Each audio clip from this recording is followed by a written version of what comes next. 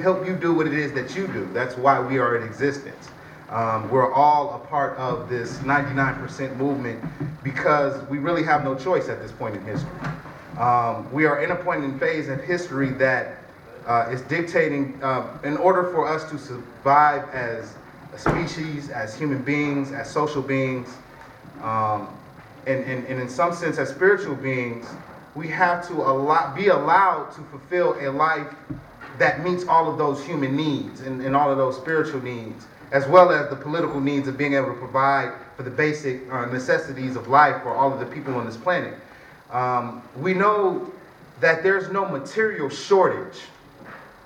I think what brings a lot of us to this place in our lives in terms of our activism and in terms of our movement building is the simple fact that we know that what we need is already here.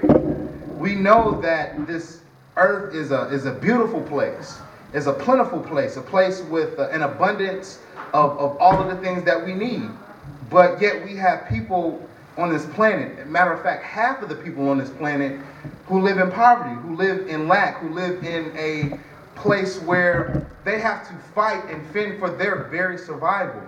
And we say, well, we've got all of this, material wealth here in the United States and in other places in Europe and throughout the world that's so concentrated, and we see people driving around in really fancy cars and living in these huge homes and having these very luxurious lifestyles, juxtaposed to this position of half the people on the planet literally starving, looking for a place to stay, to eat, to be stable, to live and develop their lives, their dreams, their creations, the very things that are in them that they are ready to birth as human and spiritual beings. They're ready to bring them out, but because they're so wrapped up in just surviving, it makes it very difficult to do that. And we have to sit back and say, well, why is that?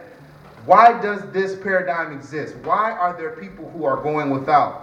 Well, we have to go first and look at the very base of society itself. And that base is the means of production. And when I say means of production, you might ask, what does that entail? Well, when I say the means of production, I mean, how do we produce the things that we need for life? And there's a system connected to that, and throughout that system, it interacts with all of these different social paradigms and political paradigms that bring the thing into fruition. And what I'm talking about is capitalism. I'm sure everybody in here is familiar with what capitalism is. It's a system of private ownership, meaning that the people who have the means to produce own it privately. And that ownership is based on them being able to produce a profit based on the exploitation of labor.